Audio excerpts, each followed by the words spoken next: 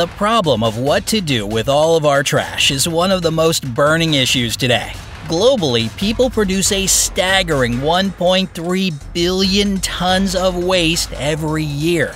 This garbage is just accumulating on Earth and bringing harm to both people and the environment. So why don't we just send all this waste off to burn up in the sun? Well, before we get into that, you need to understand just how much trash we're talking here. If you loaded just a year's worth of the world's waste on trucks and lined them all up bumper to bumper, this line would wrap around the planet 24 times. Every single day, people all over the world throw away 3.5 million tons of trash. Unfortunately, it gets worse. There are predictions that by the year 2100, there will be 3 times more waste, reaching a whopping 11 million tons a day. If you're wondering just how such a tremendous amount of trash can collect on the planet, consider this. In general, people throw away 99% of all the things they bought within 6 months of purchasing them. Right now, we need 1.7 Earths to get enough resources to support normal life and store all the waste. That's why it comes as no surprise that someone came up with the idea to simply launch it all into space and be rid of it. While that sounds like an effective solution to the waste crisis, as of right now, it just wouldn't work. First of all, people would have to launch this garbage straight into the sun. Now, as big as the sun is, it's also really far away. So the calculations would still have to be super precise. On top of that, scientists would have to predict all the possible dangers or mishaps, and that's just impossible. The thing is, if something went wrong, all this waste would end up on our planet's outer atmosphere. And there's already enough trash floating around Earth thanks to all the space missions that have been launched by different countries. Satellites that don't work anymore and rocket and spacecraft parts create dangerous traffic around the planet. Unfortunately, this space garbage already causes significant problems for different satellites as it is. Besides, it poses a potential risk to the International Space Station. The trash can hit astronauts while they're out on a spacewalk, or it could punch holes in the sides of the station. The trash that's up there now has already damaged several satellites. For example, in 1996, a French satellite became a victim of a hit-and-run space collision. A 10-year-old piece of an Ariane rocket collided with the satellite. The latter spun off its course, which caused a lot of turmoil in the control center. The situation with space garbage is so critical that there's an organization called Space Surveillance Network that's responsible for monitoring space trash and changing satellite routes to avoid collisions. The worst thing about space collisions is that when one satellite gets damaged, it affects others too. Many satellites work in networks, so if one part fails, the whole thing will stop functioning. For instance, just one damaged GPS satellite could disrupt the work of different banking and financial organizations. It'd mess up air travel, and even the GPS on your phone or in your car would stop working. After some time, all that trash that had been sent off to space could move so low that it'd return to the Earth's atmosphere. Naturally, some part of it would burn up during this process, but the biggest chunks could start falling back to the planet. You can imagine what destruction that would cause. But even if the trash didn't hit anything important on the surface and simply burned up in the atmosphere, it'd still pose a threat to both people and the environment. The problem is that when garbage burns, it produces dioxins, which are toxic chemicals. These chemicals can cause serious illnesses such as heart disease, lung problems, or even cancer. Now you can understand why it might not be worth launching our trash into space. But you know, garbage floating around the planet or crashing back down isn't the only argument against this idea.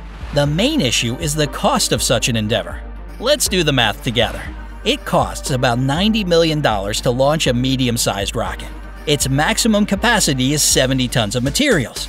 That means if people decided to get rid of all the trash that accumulates in a year, they'd need to launch roughly 18,250,000 rockets. That's a lot of rockets.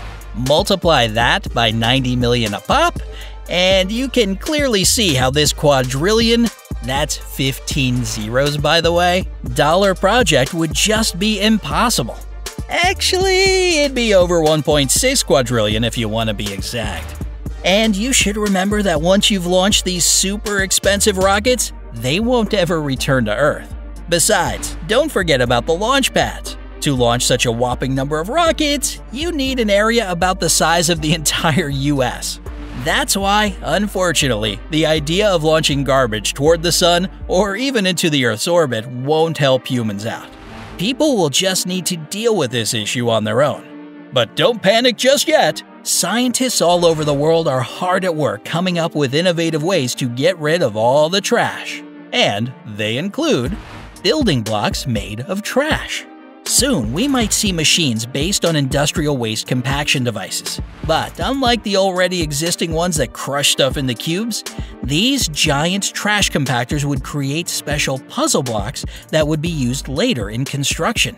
Their shapes could be programmed to create windows, domes, walls, or archways. This way, transparent plastic could be used to make windows, and metals could be turned into skeletal frameworks. As for organic waste, it could be used for temporary scaffolds that would decompose later. Recycling garbage. Sweden is known for its diligent recycling practices. In one way or another, they recycle almost 99% of household waste. People separate all the waste that can be reprocessed and take it to nearby recycling stations or leave it in special containers in their neighborhood. But that's not all. Sweden imports waste from other countries too. It sounds weird at first, but they actually burn this trash and turn it into energy. The first waste incineration plant appeared way back in 1904. And there are now 32 plants throughout the country. Interestingly enough, the Swedes have managed to decrease heavy metal emissions by a staggering 99% in comparison with 1985. At the same time, the amount of incinerated garbage has tripled. Half of all household waste from all over the country is burnt at these plants. Since waste is pretty cheap, it can serve as a great alternative fuel. Naturally, there is some ash left after the trash gets burnt, but it's only 15% of the initial weight. Plant workers separate metal from this ash, and it goes to further recycling. As for tile and porcelain, they're later used in road construction. The remaining 1% from the initial amount of waste goes to landfills and dumps. And remember how the smoke from burning trash is usually extremely toxic? Well, incineration plants in Sweden have special filters that don't let any harmful substances through. On the other hand, some people believe that this strategy has its own drawbacks. They say that burning garbage to produce energy sabotages the recycling process. For example, paper can be recycled up to 6 times. Only after that does it turn into dust. Besides, burning products or materials and using that energy to make new ones is more energy consuming than recycling the already existing things. However, the Swedish are working on this problem. For example, producers are encouraged to manufacture things that'll have a longer lifespan. Recruiting plastic-eating bacteria.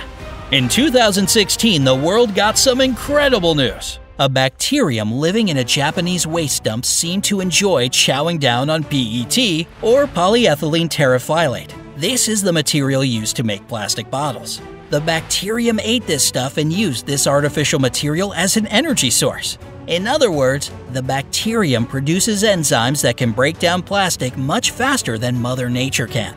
So, instead of 450 years, it takes just a couple of days for the PET to decompose. It's no wonder scientists are working on creating an artificially engineered plastic-eating enzyme that they could put in massive industrial reactors. This substance would break plastic down into its building block components very fast. If researchers succeeded, it could be the answer to getting rid of plastic waste. Besides, it would mean that, let's say, plastic bottles will undergo full recycling. It may lead to a drop in oil drilling because new plastic products will be produced from old ones. Seems the future is looking brighter every day. Do you recycle or try to lead a low-waste lifestyle? Leave your methods in the comments below. Remember to give this video a like, share it with your friends, and click subscribe to stay on the bright side of life.